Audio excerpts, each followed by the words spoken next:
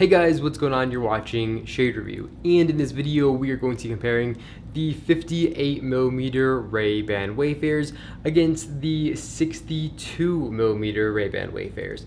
So first we're going to try on the 58mm Ray-Ban Wayfarers. So these sunglasses have, of course, 58mm lenses, and they also have 14mm bridge. These are the sunglasses that probably are going to fit my face best out of these two sunglasses. Now I'm going to pop on the 62mm sunglasses, and of course these sunglasses are going to have 62mm lenses, and they're going to have a 14mm bridge also. So both these sunglasses share the exact same bridge. So this is what the 62mm sunglasses are going to look like on my face. I think they fit a little bit too big on my particular face shape. As far as coverage goes, these 62mm sunglasses have absolutely great coverage from the sun. As you guys can see, there really isn't big gaps to let sunlight in from the side or from up top.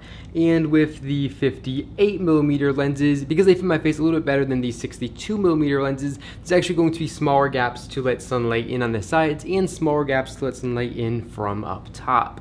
If you're wondering how to tell what size your sunglasses are, you can look in the top ridge of the sunglasses, and if they are authentic Ray-Bans, they're going to say the lens size and bridge lift here in the upper top bridge of the sunglasses. They're also going to say the lens size and bridge lift here in the inner left temple of both of these sunglasses. These Ray-Ban Aviators are going to be made in Italy, and they're going to say that here in the inner right temples of the sunglasses. All Ray-Ban sunglasses are going to have a painted on Ray-Ban logo here in the top right corner of the sunglasses.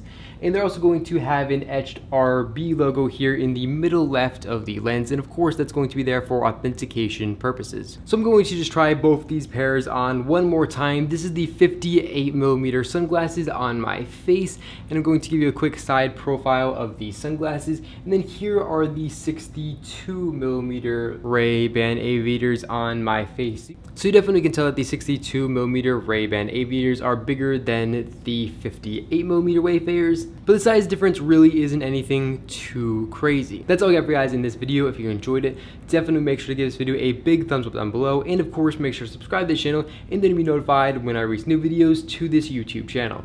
Again, thank you all so much for watching this video, and I'll catch you all in the next one.